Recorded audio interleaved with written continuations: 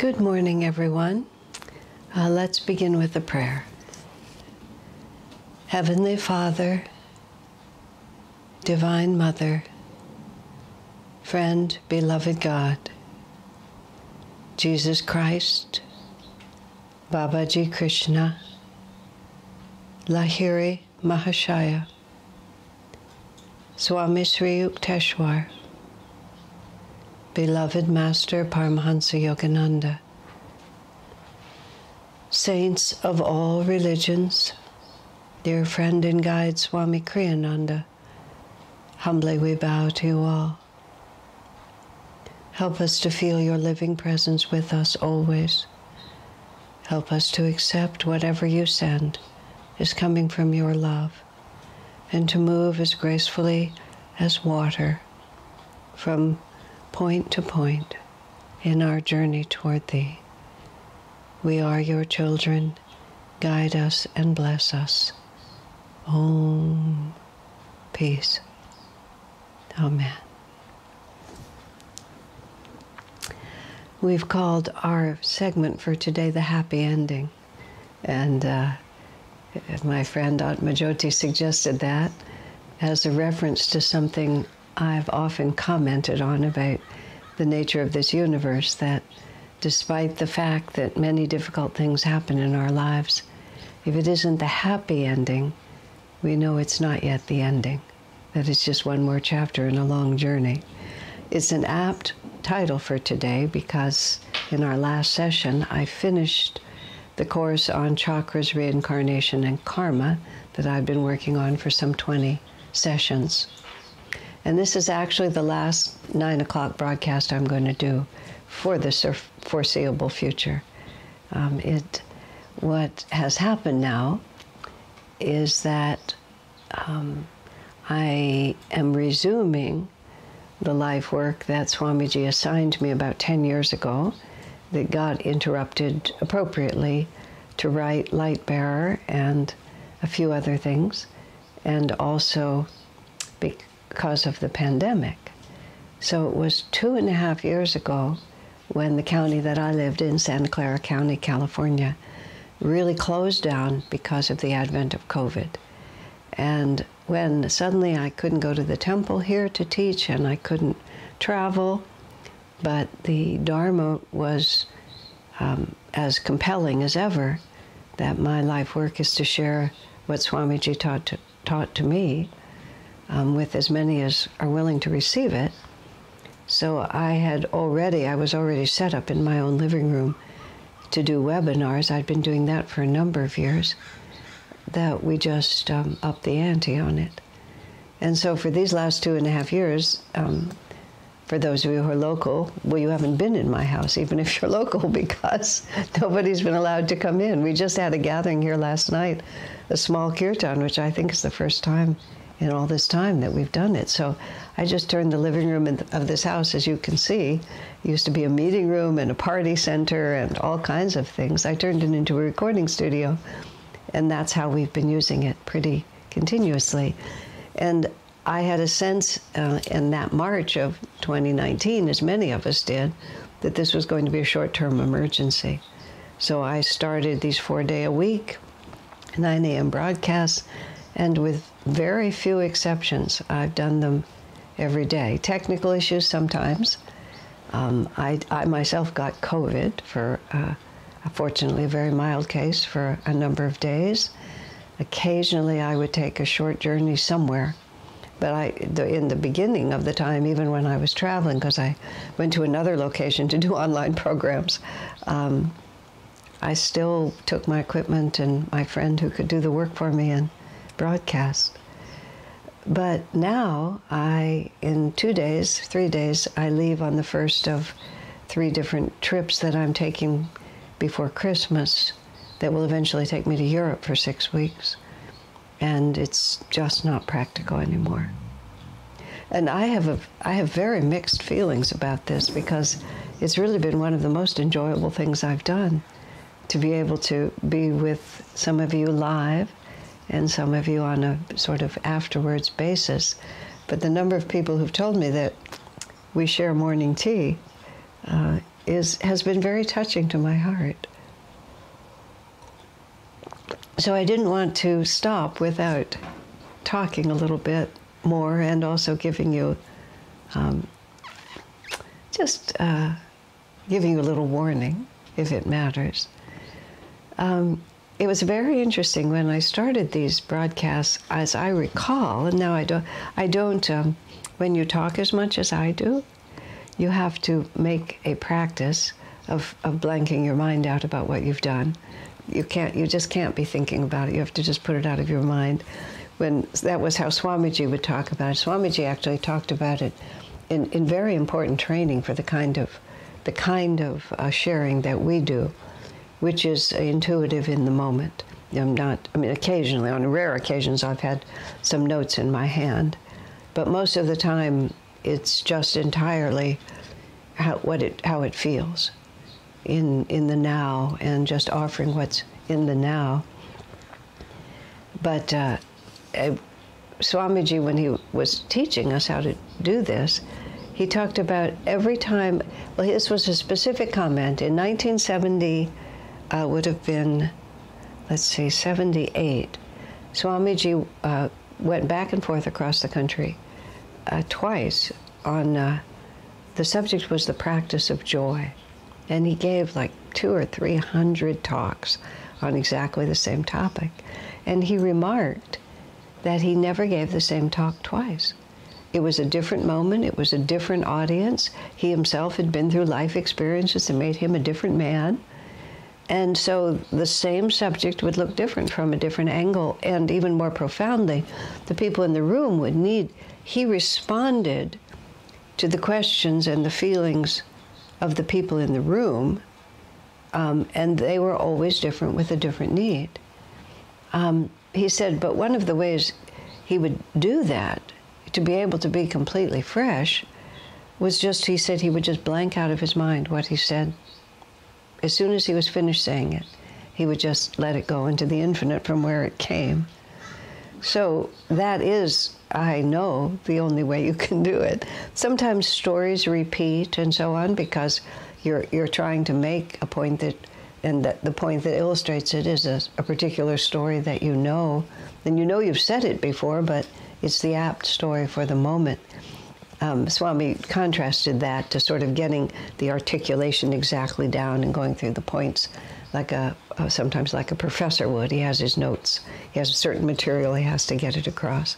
With the kind of sharing that we do, the information matters, but the information is only relevant if there has been an awakening, if there's been magnetism.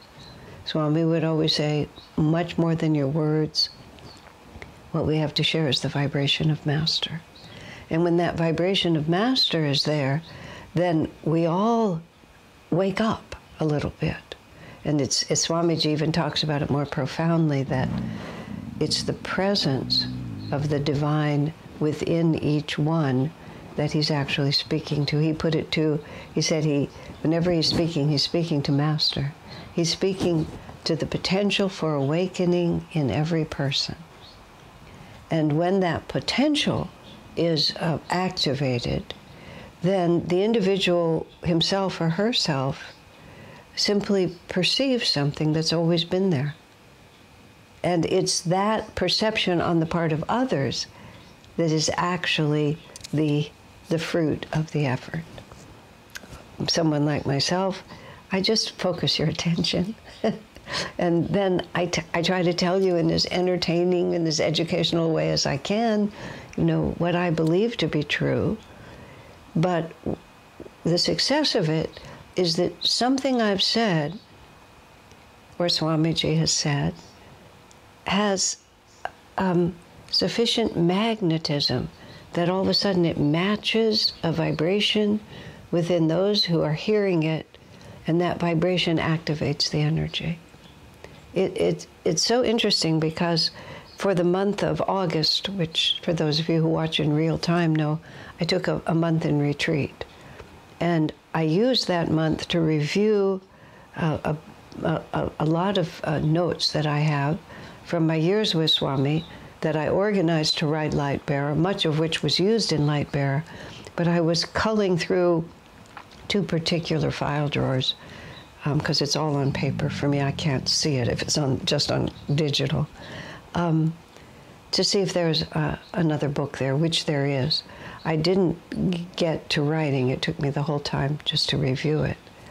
But in reviewing, I saw over and over again, let me phrase it how I really felt it. I realized that everything that I think about life, everything I understand about life, about the spiritual path, I just learned it from Swamiji.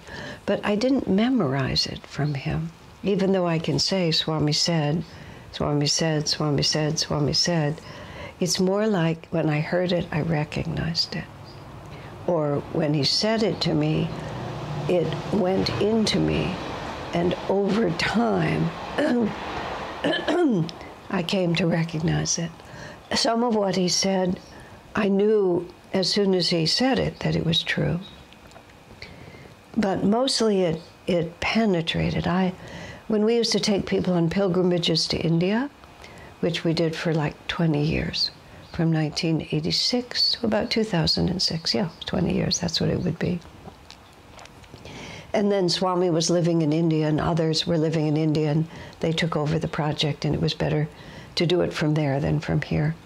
We traveled for 28 days, which was wonderful, long time. But it always came to an end. And after the magic of just being away from home and having no responsibilities, of course, as leaders, we had a lot of responsibility, but we made sure that our pilgrims had one responsibility: to put your things back into your suitcase and to push your suitcase out in the hall so we can collect it for travel. That was like all they ever had to do. And we had to train them to just realize you don't have to think about travel, you don't have to think about reservations, nothing. You think about God, we'll think about the details. Just put your stuff in your suitcase when we ask you to and push it out into the hall. So there were many reasons why that trip was glorious. For us too, even though it was hard work, but it was glorious work. And I remember at the end when we would say, now you have to go back, reintegrating into your other life. And I always talked about pilgrimage, which I still feel is deeply true. It would be like taking a little bit of radioactive substance and planting it in your heart. And it could be so small that you don't even know it's there, but it's going to gradually transmute your entire organism, your entire consciousness. And that's what all of the spiritual path really is. We have these moments. That's why they say one moment in the company of a saint can be your raft over the ocean of delusion. Beautiful saying.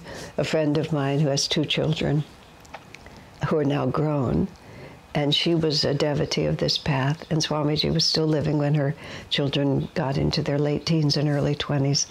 She felt her job as a mother was to put each of her children in front of Swamiji for that 1 minute. And then she was done because she'd gotten them there. And of course, there's a lot required to persuade them to go and sit for that 1 minute. And when she succeeded, she felt the job of being a mother was done. And as it happened in both cases, it took. Both of them became disciples of this path. Another friend of mine also, the child was born into the Ananda community. And eventually in his early 20s, he took discipleship. And again, the father said to me, I did what God wanted me to do. I raised the child, I brought him to the master. Now it's done. And of course, what happens, we're not free at that point, but the radioactivity has been planted. And you don't have to become a disciple, but of course that's a big moment.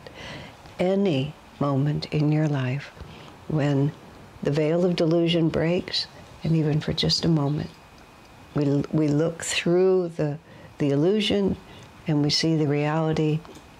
It's a radioactive seed being planted in the heart, and it never ends. Which is, Swamiji planted many of those seeds in me, and I feel I need to take what he's given me and pass it on. That's why when life closed down during the pandemic and I couldn't be in person with anyone, I've just devoted myself to the camera and done, multiple broadcasts every single week virtually, except on a few occasions when I've gone into retreat. But I've just said, this is what I do, because you never know. You pass out words, you pass out commitment, you pass out the desire to share, and it's a vibration that just goes out on the ether. Master, there's a picture of Master with his hands upraised. It may have been at the garden party, I believe, when he was sending out into the ether the call to found cooperative communities. And he was chanting Om at that point, planting his words in the ether. Master said, when you chant Om with deep sincerity, and of course with power, as he did, he said instantaneously the vibration goes out through all of creation. Every Sunday at our Sunday service, we end it, everyone stands up, let us send out to the whole world the blessings we have received today. And you can either do it like, oh yeah, this is just what we do every Sunday, or you can send out to the whole world the blessings that we have received. And this technology that we have, where it just goes out. There's a little article that was being written to help with the Instagram account. I don't actually know how any of this works. By the grace of God, I have friends who help me. But in the article, it said Asha's class on the chakras has 100,000 views. And I see the internet, the YouTube every once in a while, and that was a big number. I wrote to Ishani, what? Where is this? I did a 4-part class on the chakras. It was in 2014, actually. And it's fun. It's a 4-part class. Class number 1 has 100,000 views. Class number 2 has about 8,000 views. Because out of 1,000 who seeks, only one actually follows. But 100,000 people were interested enough, and who knows? My YouTube channel is unusual because people tend to, when they click for the first time, I'm told, they stay longer. I might not have more views, but I have more longevity of views rather than just click, click, click, click, click. All of this is just very entertaining to me, but also very important because it's amazing to think 100,000 people. The class itself, I did it in this living room, but I did it against this wall at a time when we had curtains on the window that's to my left now. And so we pulled the curtains, and I put up 2 little charts. I had a whiteboard, and I had a little chart of the chakras, and I was all by myself and my friend. And the class, I believe I'm correct in this. I think that whole setting was, we had a request to do classes in the evening for India, but of course that was the morning for us. And God bless him, Sai Ganesh is a wonderful man, but he's a night owl. But he was kind enough to agree to do a class that either aired at 6:30 or 7 a.m., aired here. And so we set the whole thing up. I shouldn't say this, but I'm going to because I'm cheeky.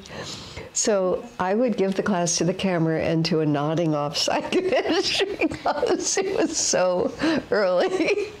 We finished the chakras class. I think we started something else. Then daylight savings time hit, whichever side it hits. That made us have to start even a half an hour earlier. And there was no way. We just had to stop.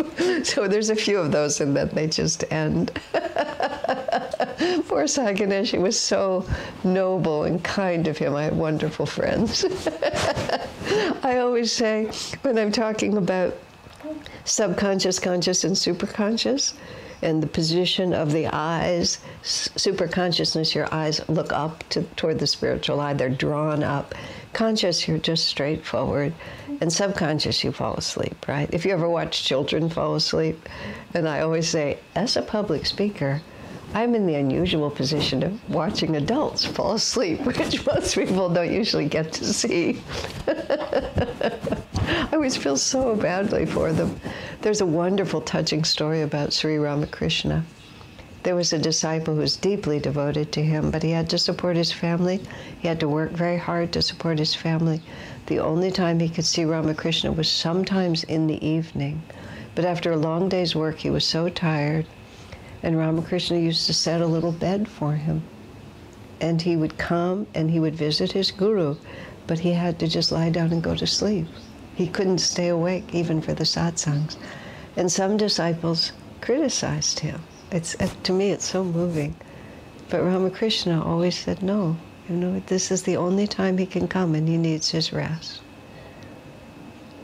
Just so, like, we just have no idea what's going on. We have no idea what the effect of anything is. That's why it was like 100,000 people have at least been interested enough in the chakras to click that. How many watched, how many learned, but a little speck of radioactivity of the possibility of another reality.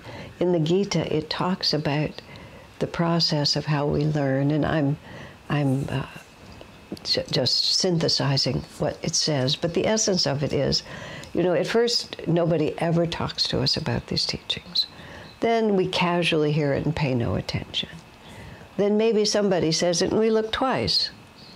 And then there's a point where when people talk to us about higher realities, we immediately fall asleep. We have the karma to have it presented to us, but it's just beyond what we can do, so we just close in. Then we listen, but we immediately forget. And then we listen and it begins to make sense, and on and on and on. Swami, at the end, one of the last chapters of the New Path, he talks about great spiritual families are formed and how the soul's long journey, it's a beautiful paragraph in one of the last chapters, but he's saying that the soul, and again I'm paraphrasing, but the soul gradually develops the magnetism to, he says, to attract and hold. You see, there are two different things. You can attract the teachings, but if you're not vibrating sufficiently with it, you'll hear it, but you won't remember. But then after a while, you'll hold on to it. So it doesn't matter to me if someone just sees it and just goes right by. They've at least crossed over. I had autobiography of a yogi for a couple of years, and I did open it, but I was very austere at that time. And all Master's devotion and the miracles, and it just it didn't attract me at all. I just was very Vedantic. I met Swami Kriyananda, and he was a disciple of Paramahansa Yogananda. And if he was and I was so attracted to Swamiji, and he was a disciple of Master, he said, this is where it comes from. So I had to take that seriously, and I opened autobiography, and I loved it.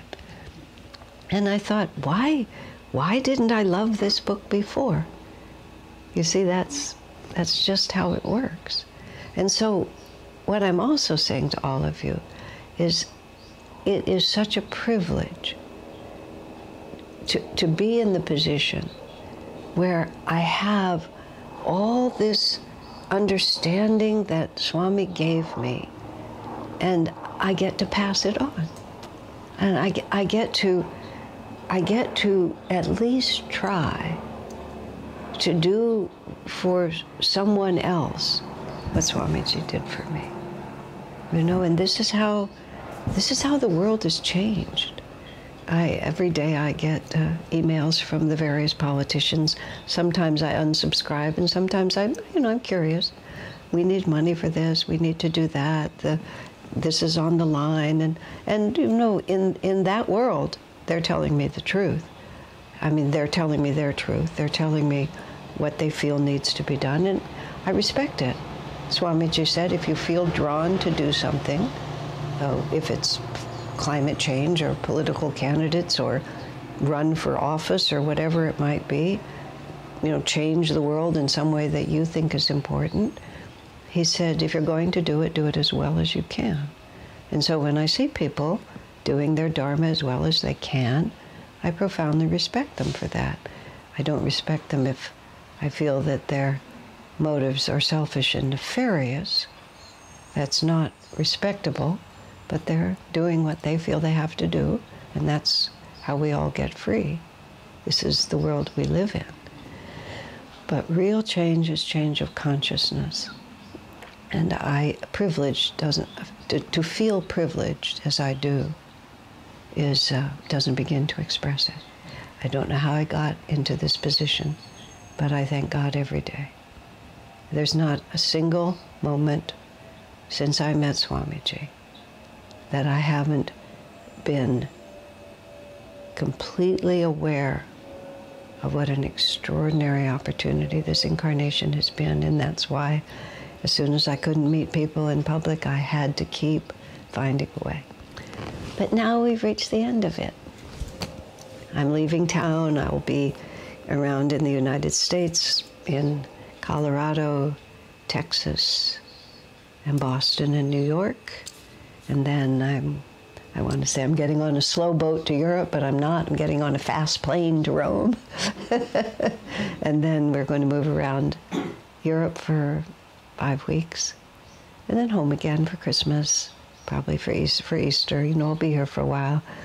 This is a moving in and out. Slim chance I would resume these broadcasts, but I suspect that the entire world will have turned at that point, and we'll just be going in another direction. So when I finished last week, as it happens, this is a Monday, and the last one was on a Thursday. I wasn't sure that I was going to finish, but it finished itself.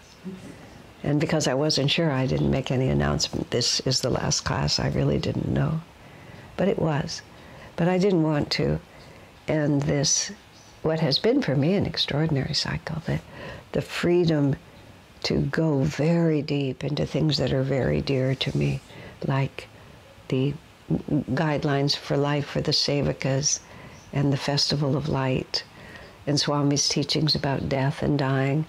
Honestly, I don't even remember much of what I did because of what I said, but those ones stick out to me. Oh, the new dispensation. You know, to just really offer everything that I can remember that Swamiji said to me. I'm so grateful for your enthusiasm, your participation, and really for your presence. Either presence, time is a very odd item, because even if you watch this later, I have learned from experience and learned from Swami that there's a timeless link that nonetheless makes this a very personal sharing. So I am in the privileged position of having hundreds and even thousands of friends, many of whom I'll meet as I begin to travel around the world, but all of whom I know on some deep level. And I'm so grateful. I'm grateful again, privileged, grateful, blessed. These are the only words we have. But I hope you understand what I'm really trying to say. God bless you all.